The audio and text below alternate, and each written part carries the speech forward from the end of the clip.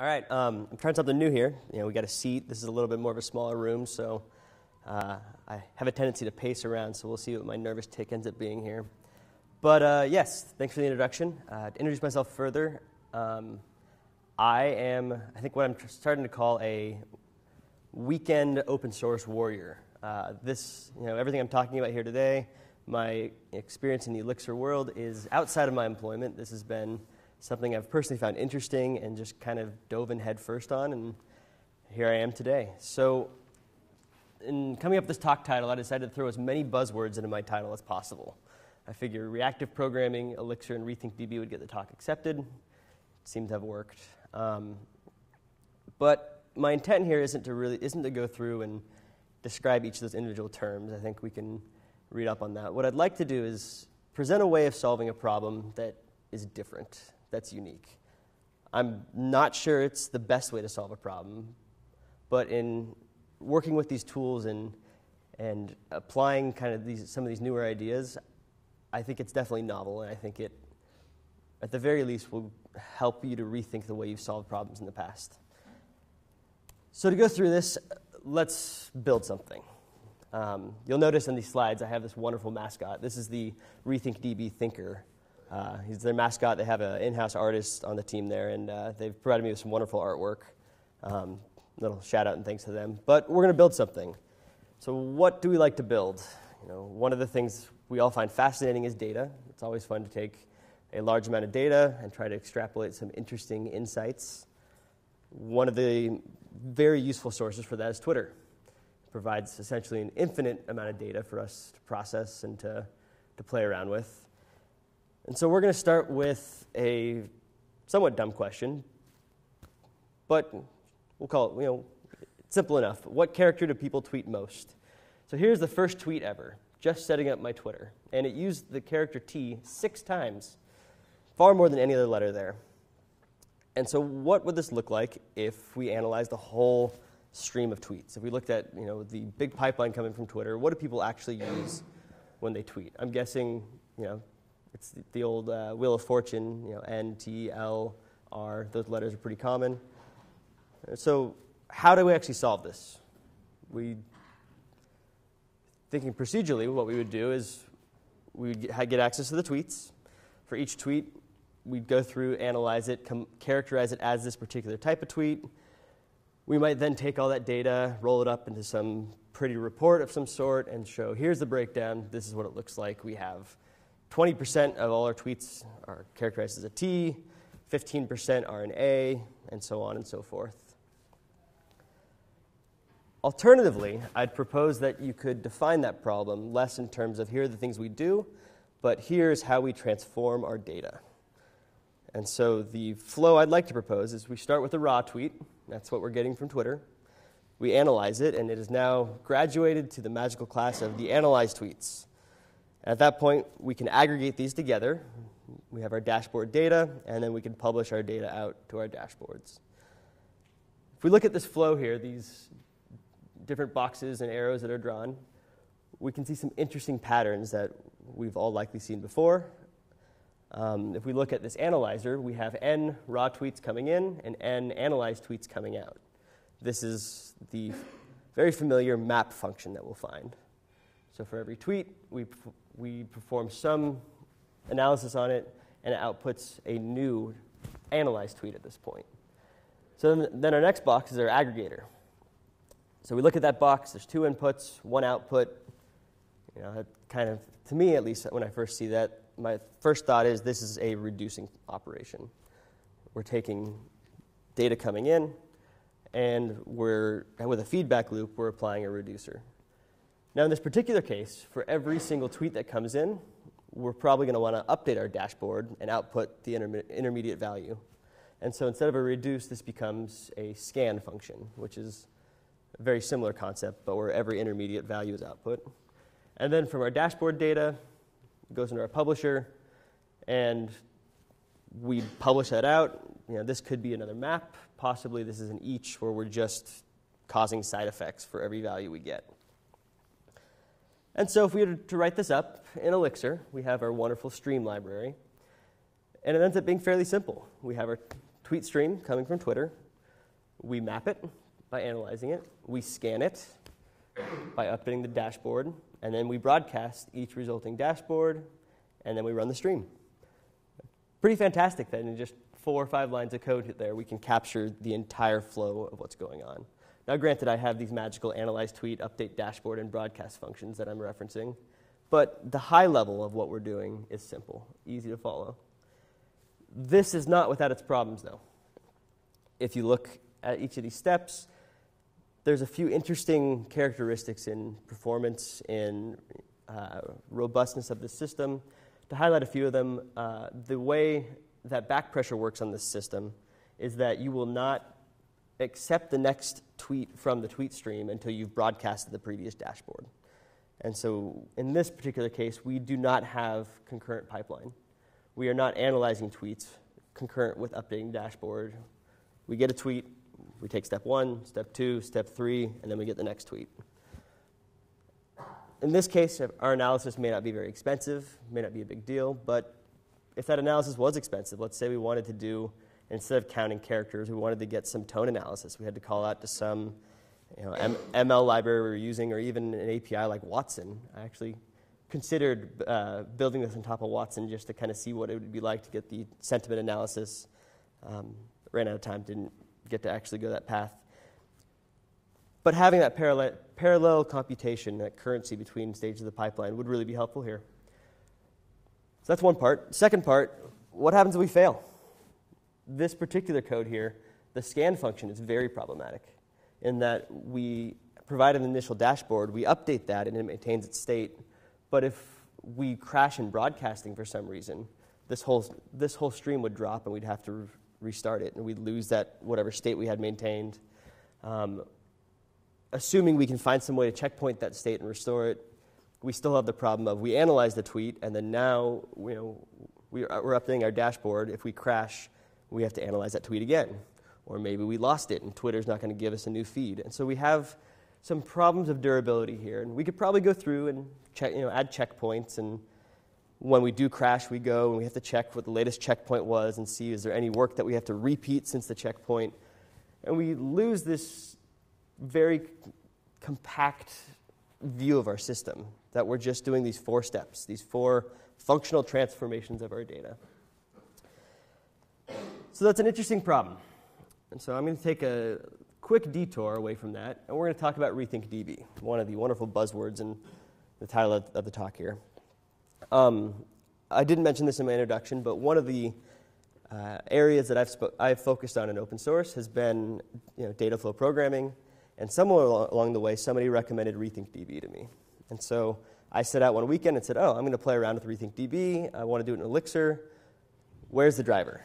And there was not a working driver at the time. There was an old driver that was outdated, didn't work with the latest version of RethinkDB. A lot of changes had happened in the meantime. And so I spent an afternoon hacking away and wrote the basic network communication piece. And if I did the breakdown of my query myself, I could actually go and get data from the database. And I thought, wow, this is really cool. This is a success. I implemented 1 or 2 parts of the query language. It's a very long query language. And then, like any good weekend hacker, threw it up on GitHub with, a little README saying this is just an experiment. And a week later, had a number of stars, had some issues open. People were asking why I didn't support this query or that query. And the fact was I didn't support 99% of the queries, but I'm glad they found, that there were two that I hadn't explicitly listed. And so this coincided as well with a personal goal I had of for the month of April in 2015, I wanted to work on open source every day.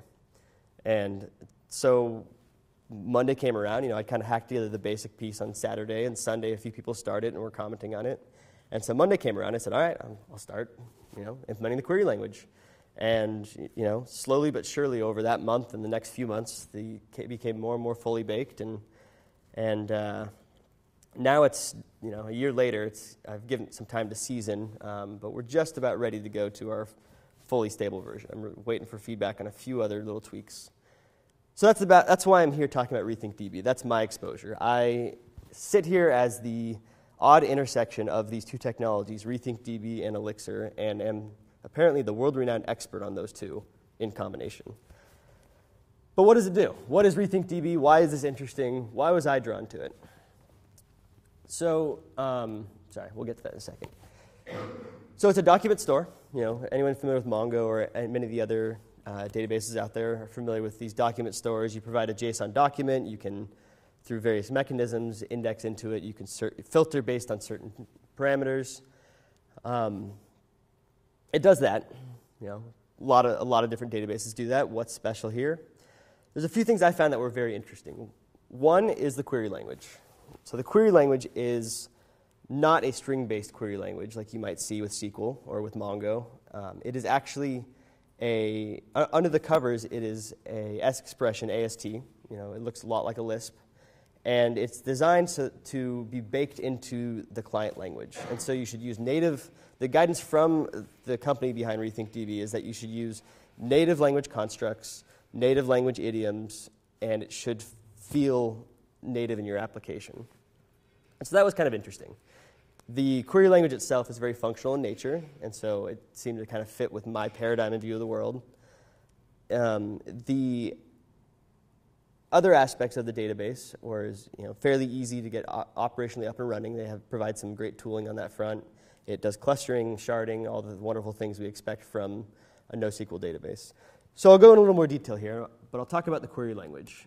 And so I've got many examples here, and hopefully as we go through enough examples, you'll get kind of a feel for what you can and can't do with the query language. So here we have the first query there. It's table people. We're going to filter on the name John. This is fairly similar to the type of the functions we might have in an enumerable library. And then here, in the first example, we're filtering on the key value pair of name and John. Second example, we have the ability to pass an anonymous function. And so I've bolded this keyword lambda. That's a macro that is part of the driver. And if using the keyword lambda, you can pass an anonymous function, and it will transform that anonymous function into a RethinkDB compatible anonymous function. So here you can filter, you receive the person, you can do some nonsense math like only accept the people whose age is greater than the length of their name. That would produce an interesting partition split among a population, to say the least. You can go farther. There's the ability within an anonymous function to have branching logic, that we can actually say if the person's under the age of 13, let's mask their name. And so we would merge name private over the document. Merges have a preference for the document on the right, and so it would overwrite any field name with name private. And that's actually a fairly common thing that's done. We can go a little deeper. The query language supports joins, and so we have our posts. We join against author. One pattern I've noticed in many of the RethinkDB queries is that it returns a very explicit set of data. And so when you join, it returns an object with a left and a right. So you can see the two documents that matched. And then if you call zip, it will actually merge them together. So that's why we call zip there. You can do subqueries. So we can get all the, from the table of people for each person. We can fetch all the posts that they are the author of. We have to explicitly coerce it into an array, but we can merge a new field of posts into the author. We can do grouping, we can do mapping, reduce. Sum is a simplified form of reduce, but reduce is if anyone's familiar with Haskell, it's much more similar to a monoid reduce, in which you don't have control over the order of operations. That's so it can run effectively across the cluster.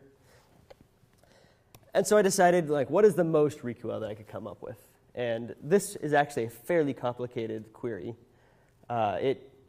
Given a group of people, or I guess given a table of authors and posts, how many people are responsible for the posts that are, the authors that post more than 20 times was what I decided here. So we kind of have our classification of frequent and occasional authors. And so we go through and we can group our authors by whether or not they have posted at least 20 posts. There's a few nitpicks here. Coerced to string, because later we use it as the key in a JSON document, and you can't use Booleans as keys. So there's a few things you kind of have to, rules you have to play by. But the idea from the group there is we're splitting it into those who've had more than 20 posts, those who've had less. And then our next function there is we're going to count the author and any of their staff. They might have a list of staff, editors, people who help them. We're then going to sum that, and then we call ungroup, which one of the interesting things about group is any map or filter or things after that apply to each group individually. When you ungroup, it takes that all those groups and just gives you a full array, and then you can filter out individual groups and map the data in that way. We then take all the values of these groups. That's a quirk with how the data is returned. We can coerce to an object and then map that object. So at the end of all this, we get frequent, here's a count, occasional, here's another count. This is a very, very complicated query, but it's actually pretty expressive. And the data flows in a similar way as to how you would write this on the client side. So what are the limitations of the database? I think whenever we talk about a new database that comes up in clustering, we love to mention the Jepsen tests. We love to mention Kyle and what he's worked on. He's done some very interesting tests recently. He did a full suite in collaboration with the RethinkDB team. They reached out and actually hired him as a consultant to validate that their clustering solution, their automatic failover based on Raft, was actually doing what it was supposed to do. And so he did his full suite of tests, and it passed with flying colors. And a pass in this case is not you never lose data. It's the documentation is correct. So if you write your data with the correct settings, and if you read your data with the correct settings, you will never have unacknowledged writes or lost acknowledged writes.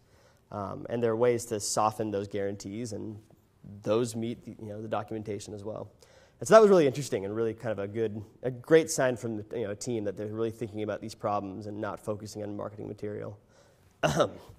In any case, they did a follow-up run where they did a similar set of tests while reconfiguring the database. So while adding new nodes to the cluster and resharding tables. And that was the first time Kyle had actually run that test against the database. No database had really gotten sufficient pass with flying colors on the first run to warrant a second run. And in that, they actually did find a bug on a corner case doing some weird things, and they've since adjusted that and fixed it. I don't expect the database to be absolutely perfect. I think we'd like it to be. In the early days, I do understand that bugs will happen, but the fact that they are proactively trying to hunt these down, they have a very sophisticated test suite, they forked Jepsen themselves and use it as part of their own team, it's pretty impressive. ACID, like most NoSQL databases, we don't have full ACID. Our ability to have atomic writes is limited to a single document, so you cannot have cross-document transactions in any way.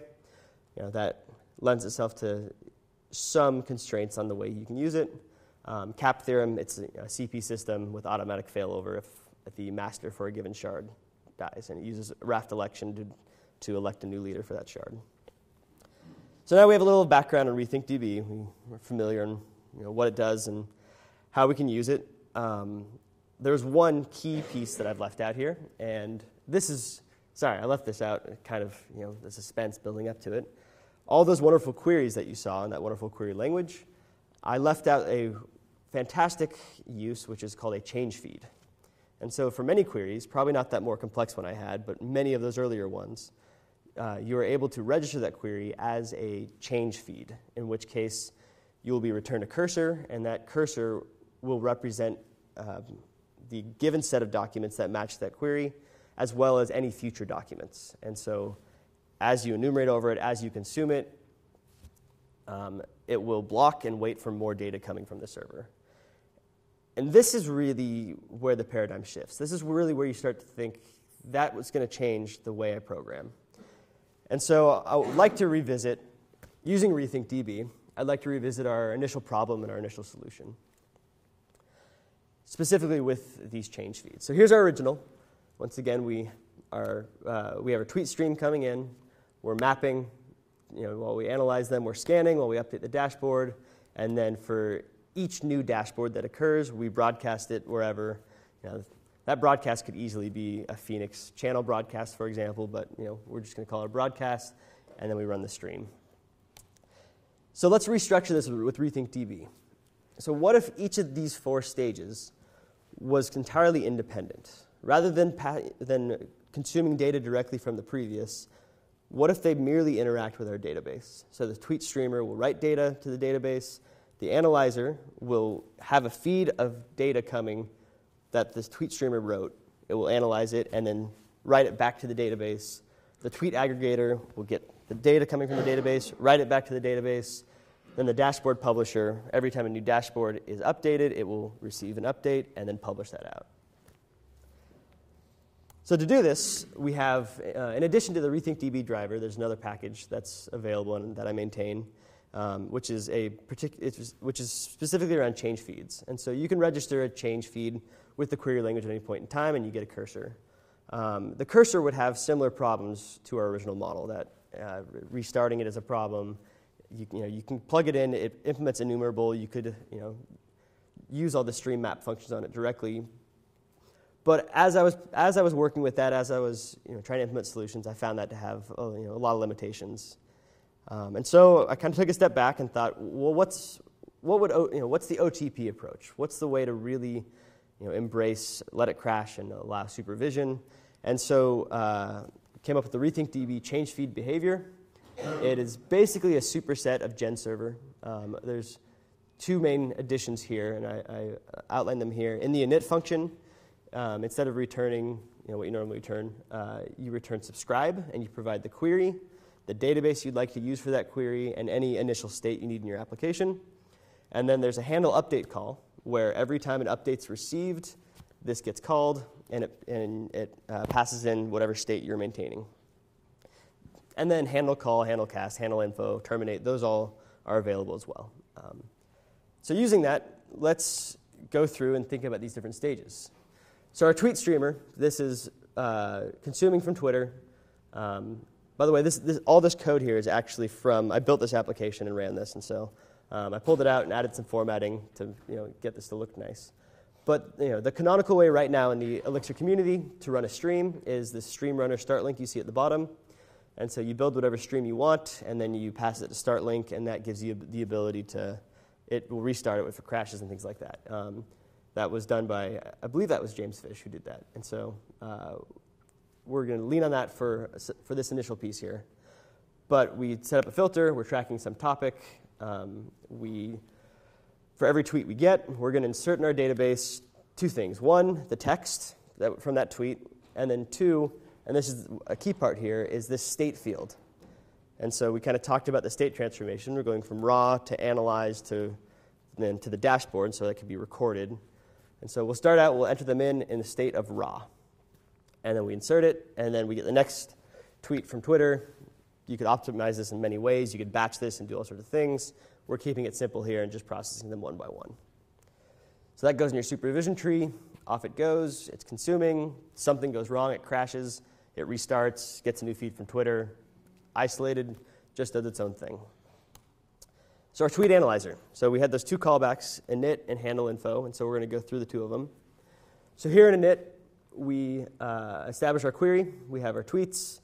We're going to filter on state raw. And so every tweet that we've got is going to be inserted. It's going to have state set to raw. We only want those tweets at this stage. And then we call changes, and we have the flag include initial, which means any tweets, any documents that match this filter that are already there, please return them, and then send me anything new that comes. So we subscribe, that runs, and then here we have our handle update. So handle update comes in. Data is an array of changes that have happened. It batches them together if many happen at a time, and you can tune that with additional parameters to changes, but for simplicity, we get an array coming in. For each new piece of data we come in, it looks like this form. We have new val and old val. And so if you kind of draw out the Boolean truth table here, if old val is nil and new val is not nil, then we have an insert into that collection. There's a new element that was not previously part of that query. If vice versa happens, new val is nil and old val is something, then we had an element that left that, that query set. And if we have both set, an element in there was updated. And so here I simplified this a little bit, not dealing with the other cases. The other cases are basically ignore in the way we're building this. But here, if we have a new val and not an old val, it means we have a new entry in this data set. We're going to go calculate the most used character. And then we insert back into this, or we update that element. And so table tweets, we get the ID of that element, we update it, and then this is a key part here. So in our updates, we have the ability to do an atomic update on that particular document in a single document. And so here, we're going to confirm that the state of the tweet is still raw. This is a classic kind of compare and swap situation. If it is indeed raw, then we are going to add the fields, or add the field most used character, and we're going to update the state to processed. Otherwise, we're going to do nothing and let this run. And this has some important failure characteristics, and I'm going to talk a bit more about how these things fail in a little bit.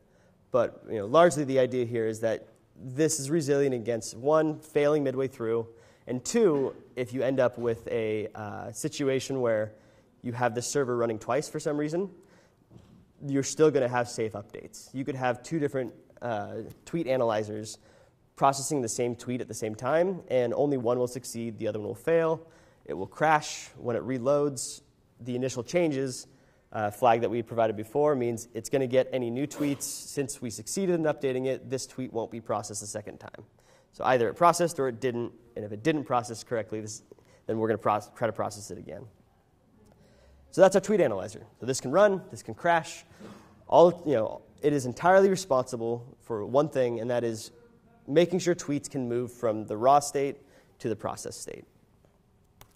So now we have our tweet aggregator. And so here's our init again. And so here we're filtering on state processed. And we include initial, true, is again the flag we're shooting for. So this one ends up being a little more complicated because our goal here is to update a dashboard and to also update the tweet that we received and mark it as recorded, to move it out of the state of processed and into the recorded state so we don't process it again. And this is where ACID would have been nice, would make a big difference, because we can't atomically do those things. We cannot update the tweet and update the dashboard in a single go. And so we're forced to choose between what is usually referred to as at most once delivery and at least once delivery. And so either we can make sure we process it 0 times or 1 time, or we can process it 1 or more times. And to make that decision is pretty easy. In this case here, I'm going for at most once delivery. So when we receive the tweet, we update the state of the tweet to recorded. If we then crash before we update the dashboard here, then we fail to count that tweet, and it just goes uncounted. Alternatively, we could update the dashboard and then update the tweet. And if we failed in between, we would count that tweet twice or 3 times, and it would keep coming back to the system. There's a couple ways to adjust this that we can talk about later, but this is one of those kind of realities you generally need to deal with in distributed systems. And because we are not an ACID-compliant database, it often is a distributed system in and of itself. Some solutions here are you could instead do a CRDT, where I'll come back to that in a second. But if you look at the actual update dashboard query, I wanted to highlight this as well. For our dashboard table, we have a character dashboard, a single document. We're going to update it, and then we go through and set whatever our most used character is to we increment it or set it to 0, and then increment if it's not there already.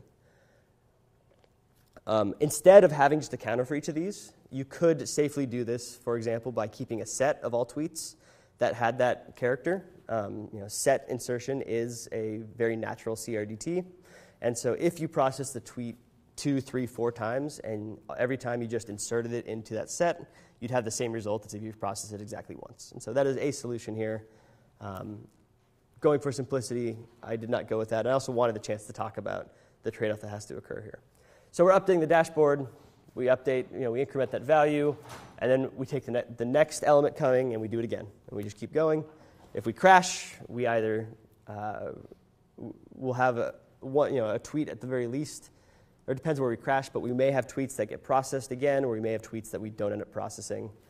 That's a trade-off that has kind of application semantics that's necessary. And then we have our dashboard publisher.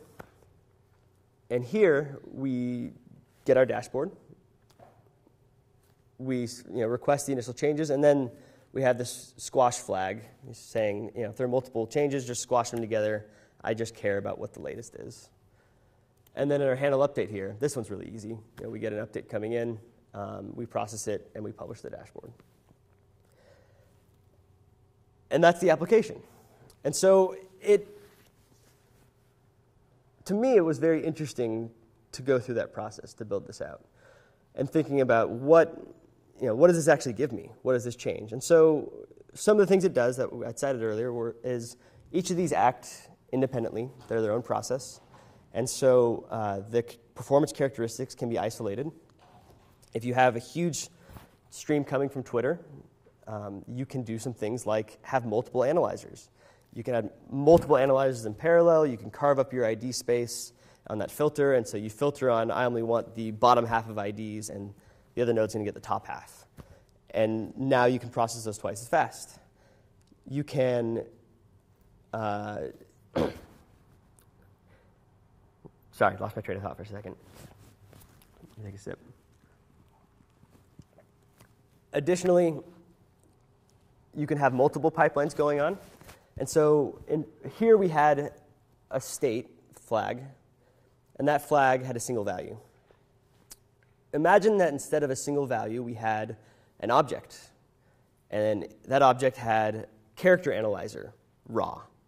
But it also had tone analyzer, raw. And it also had image recognition analyzer, raw. And we had different pipelines for each of those different states. And so at any point in time, that tweet might be fully processed for the character analyzer. It might be just analyzed for the tone, the sentiment analyzer. And each of these can be happening independently. So we have one ingestion process and then fan out to multiple pipelines. We have the ability for error handling. One problem might be if we crash because of a bad tweet coming in. The way that I've laid it out already is we will try to process that tweet again the next time we come up. Include initial means we will get any that we haven't fully processed. And then we'll fail again, and we just keep crashing, and it stalls the pipeline. Maybe we add an additional flag for number of attempts. And in our filter, we then say, only give me tweets that have number of attempts less than 5. And right when we get it, we increment that value. And so we try maybe 4 or 5 times, and then by incrementing it, it's now out of our result set. We crash, we come back up, and the result set no longer has that tweet. Maybe we add another stage of the pipeline that only looks for tweets with that number of tries over 5, and we have an error handling system. We have a email it off or record it somewhere. As I've started thinking more and more about this, I've seen that by having this simple backbone of each of these being independent and not coupled together, that you can extend this, you can edit the code, change the code for any individual piece. You can add additional parallel processing happening. There are a lot of very, very interesting directions this can go. On the other hand, it's pretty complicated. There's a lot more code than the 4 lines I started with here.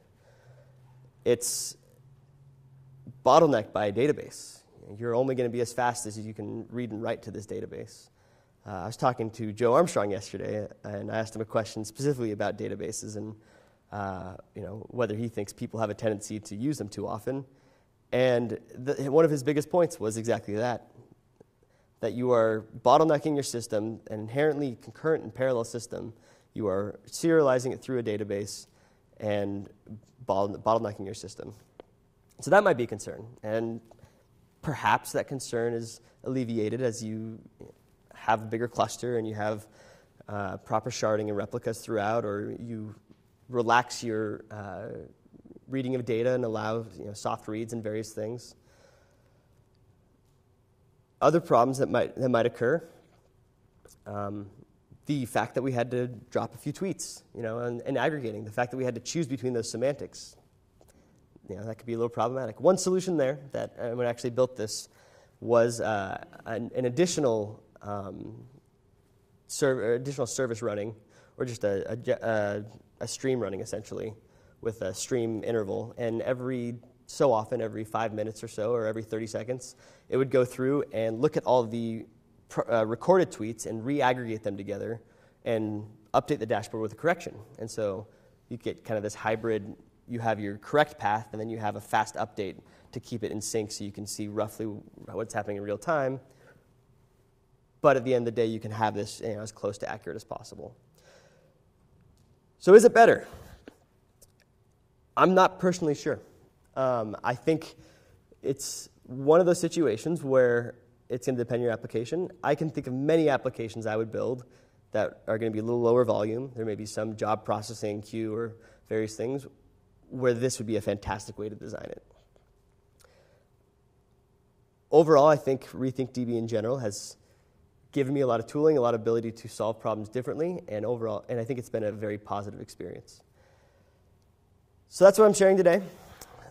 Thank you for listening. I'm cutting this a little bit short because I know a lot of people I've talked to have had a lot of questions and wanted to give a chance to, we can discuss things in more detail or you can come and ask. I've also got a pile of t-shirts up here that RethinkDB was kind enough to send me with, so please come by and grab a t-shirt.